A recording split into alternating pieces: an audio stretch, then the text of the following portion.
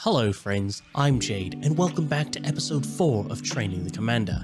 In the last episode, I talked about the importance of understanding each and everyone's learning language and how to tailor your trainings and engage more of your group's time.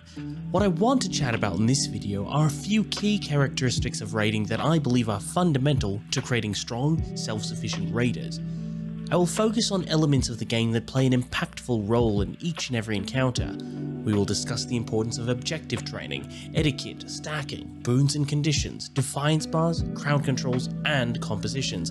And then lastly, we will learn how to understand the Guild Wars 2 heads-up display and Arc DPS. Although I will primarily be speaking to the why behind these fundamentals, if you are somewhat unfamiliar with any of these topics, you can go check out our more focused fundamental series that will cover all of the fundamentals in depth and in detail.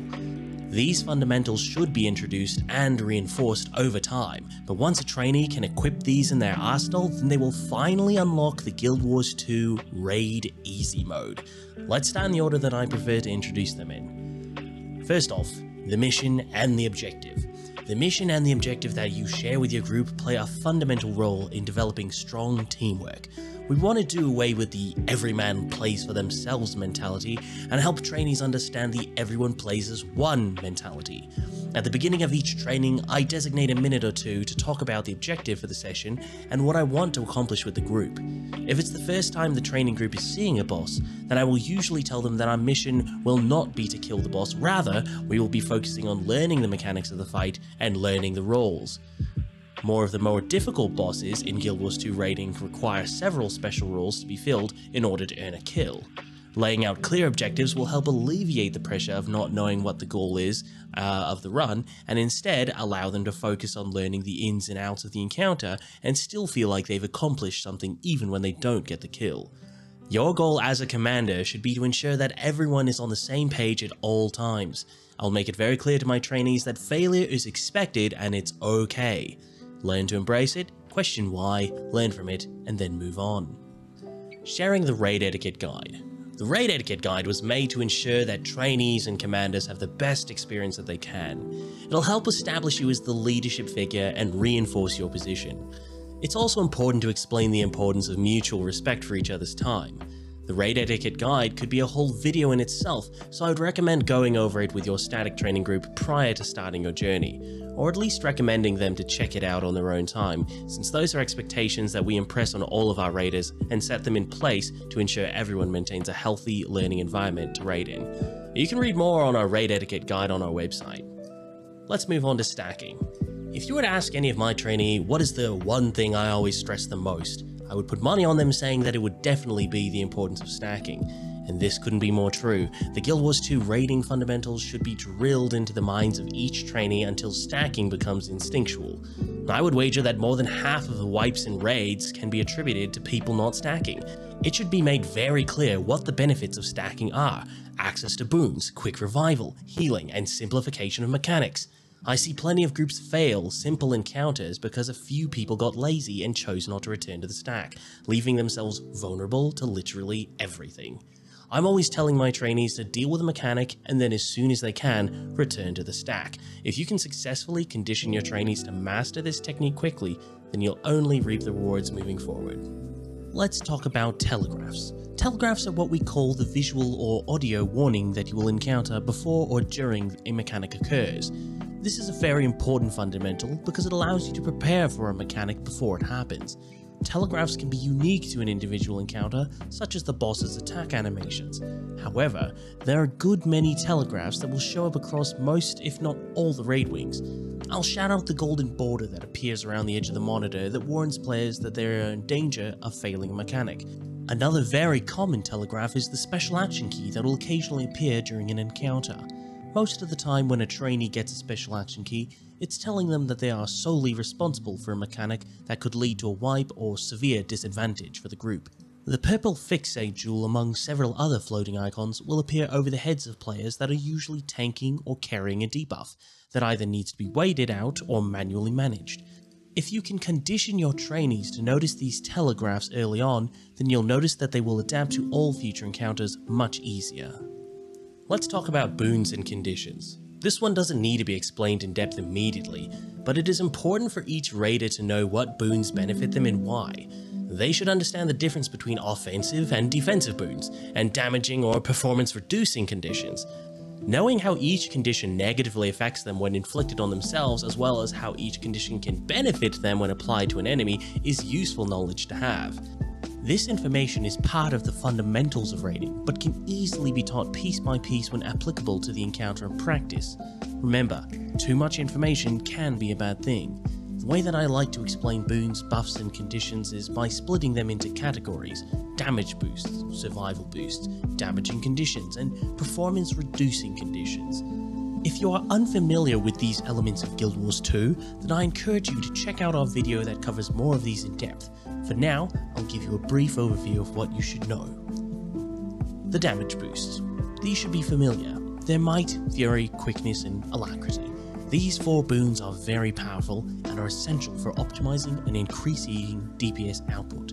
There are several offensive buffs that are provided by specific classes such as Druid Spirits and Warrior Banners that can provide some tasty boosts to your squad's overall performance.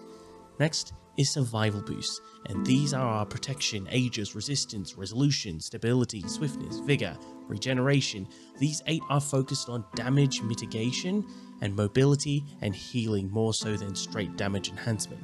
Let's move on to conditions. Damaging conditions such as burning, confusion, poison, torment, and bleeding deal direct damage to a group or enemy based on the condi power of the attacker, whereas performance reducing conditions such as weakness, cripple, fear, blinds, chills, immobilizes, slows, taunts, and vulnerability all reduce the effectiveness of the person they are inflicted on by reducing or restricting mobility, increasing skill recharge times, and forcing attacks made by the target to miss or making the target more vulnerable to the attack. Now let's talk a little bit about crowd controls and defiance bars. The addition of the defiance bar, or break bar as it's commonly known, to Guild Wars 2 raids has created a significant need for crowd control skills. Almost every raid encounter will display a defiance bar that will need to be broken in order to mitigate unnecessary damage or to trigger new phases. It's important for trainees to have a basic knowledge of their crowd control skills available to them on their build so that they know what to do when you call for a CC. I like to cover CC skills prior to Matthias, which will be the first boss that will really challenge the group's ability to effectively CC the boss. To get my trainees invested, I personally like to set goals for my trainees to work on outside of our raid sessions.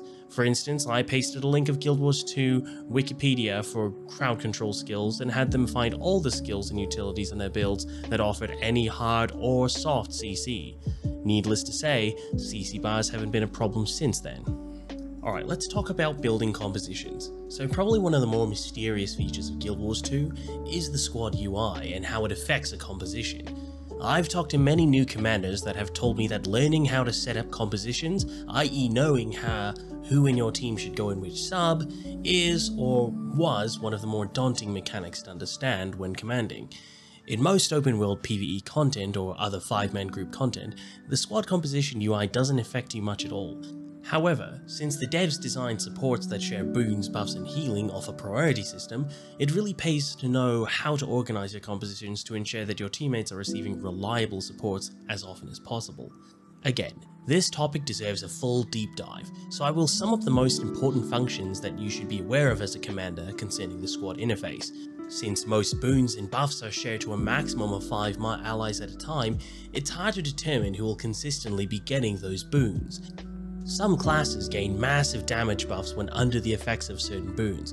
You want to be aware of that, so that you can be sure to move that individual into the correct sub with the support player that provides the buff they need. Take some time to learn what classes' builds are heavily reliant upon a support so that you can design your composition for success.